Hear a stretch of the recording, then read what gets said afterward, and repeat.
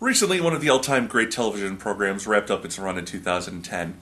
It was a ratings juggernaut, had a huge influence on the pop culture, and won more than its share of Emmy Awards. But enough about the new adventures of old Christine. We're here to talk about Lost. Lost recently aired its final episode, and a group of friends and I got together to watch it. Afterwards, we talked about the show, what it had taught us, and the lessons we had learned. I thought it was important that everyone know these lessons, so I turned the camera on. Here now are 25 things I learned from Lost.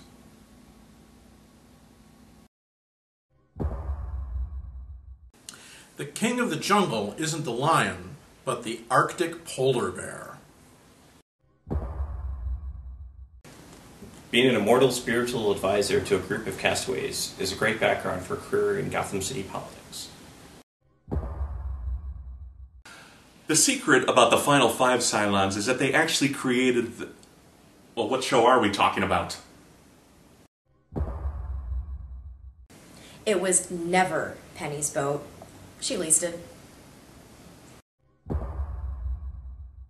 4 plus 8 plus 15 plus 16 plus 23 plus 42 equals 108, and you do not want to get to 109.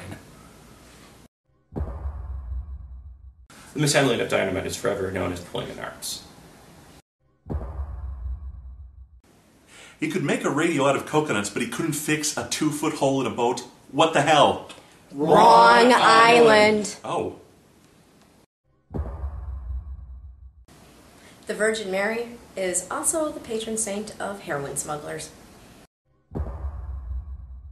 If you ever get into a fight with your brother, try talking things out instead of killing him and accidentally transforming him into a smoke monster. Just saying. The 5-second rule apparently applies not only to drop food, but spinal surgery mishaps. The one Hallmark card that they don't make is the sorry your father sired a bastard daughter that you never met while he was alive. Your girlfriend has adopted your nephew as her own son, and your half-sister is now crazy as a loon.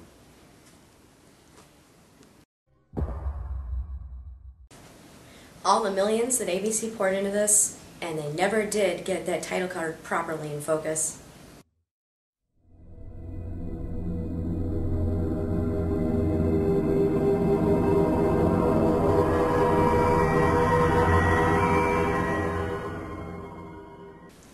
Jacob had all of these lists of people on the island. He was checking them once. He was even checking them twice. He was trying to find out who was naughty or nice. That's right, Jacob was Santa Claus, and the island was the North Pole. You get a DUI on this show, and your character dies. Lies, murder, bunny theft, blackmail, and corpse stealing. This means you're one of the good guys. Commit a murder? Fleeing the country? All is forgiven as long as you have freckles and 2 members of the opposite sex constantly fighting over you. That's why Archie got away with murdering Jughead. If you steal some diamonds and then lose them, just let them go. Whatever happened, happened. Unless you're a magical magnetic Scotsman. Mango, avocados, and boar meat does wonders for the diet. Just look at our spokesperson. Sewing your own drapes qualifies you for minor surgery.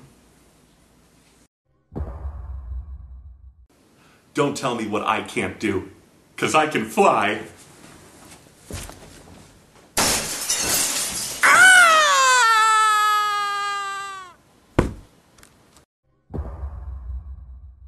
'70s hippies clocks often had an Egyptian doomsday setting. If they ever assign you to the tail section of a plane, you might as well kill yourself. Sitting back there is suicide. You all, everybody. No, really. You all, everybody. Think about it. Psychic powers are really only useful for getting birds to commit suicide.